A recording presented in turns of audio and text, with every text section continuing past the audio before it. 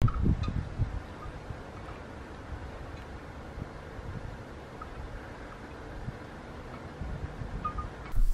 Cannes Film Festival is an international film festival hosted each year in the city of Cannes in France. It's a large and all-encompassing event created to display a wide array of productions created all across the world, branching across all genres including documentary filmmaking. The event is seen as one of the largest in the world of cinema, a massively publicised event, and is described on its website as the most important film festival in terms of worldwide impact. The history of this prestigious festival is often seen to have started in 1946, as since this year it has continued to be held annually at a fairly consistent rate, despite some teething problems with funding in the earlier years. However, the true forgotten origin of this festival started to come about 8 years prior. To understand the origins of the Cannes Film Festival, or the International Film Festival as it was known at the time, we first have to look at the 1938 Venice Mostra, the first international competition to exist within the film industry. This was the 6th instalment of the festival, and on the final day, a jury had got together to vote upon the winning film. An American film was decided upon to take the prize unanimously by the jury. This would have either been The Adventures of Tom Sawyer by Norman Turog, the first film version of the novel, Snow White and the Seven Dwarfs by Walt Disney, his first feature film, Mary Antoinette by W.S. Van Dyke, or Jezebel, a romantic drama film by William Wyler. However, here is where politics began to interfere with the democracy of the festival. Under pressure from Adolf Hitler, the winning movie was changed from the American film to the Nazi propaganda production Olympia, and Mussolini's Italy's production Luciano Serra. The decision was not received well at all, causing an outrage among the members representing democratic countries.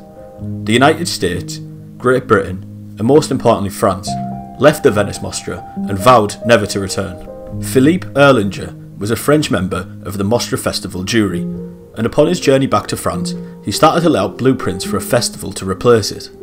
The idea was to create an international festival that was free of political pressures and constraints.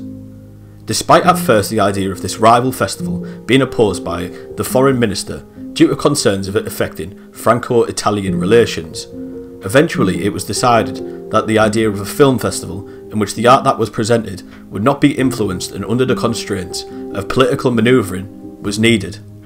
The development of the festival would begin, and in June 1939, France would announce its existence to the media, declaring it would open on the 1st of September that year, the same day as the Venice Mostra.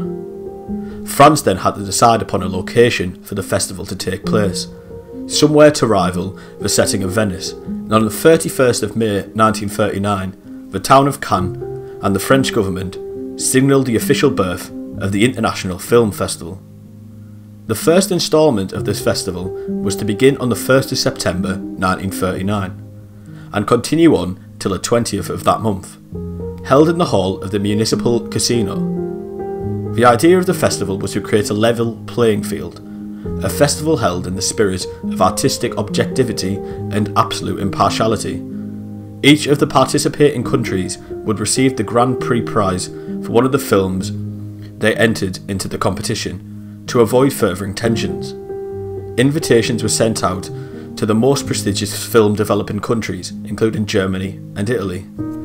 However, the two fascist powers would decline the invitation. Despite international tensions heating up in Europe, the festival was set to go on. French artist Jean-Gabriel Domer created an official poster for invitation.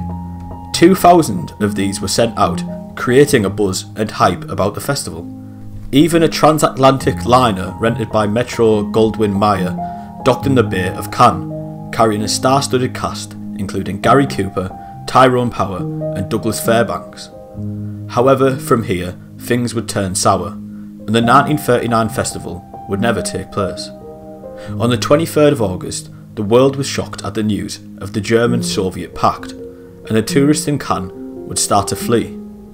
On the 1st of September 1939, the day it was scheduled to begin, Germany would invade Poland, and the opening would be postponed for 10 days. However, 2 days later, war was declared, and in turn, the festival was cancelled.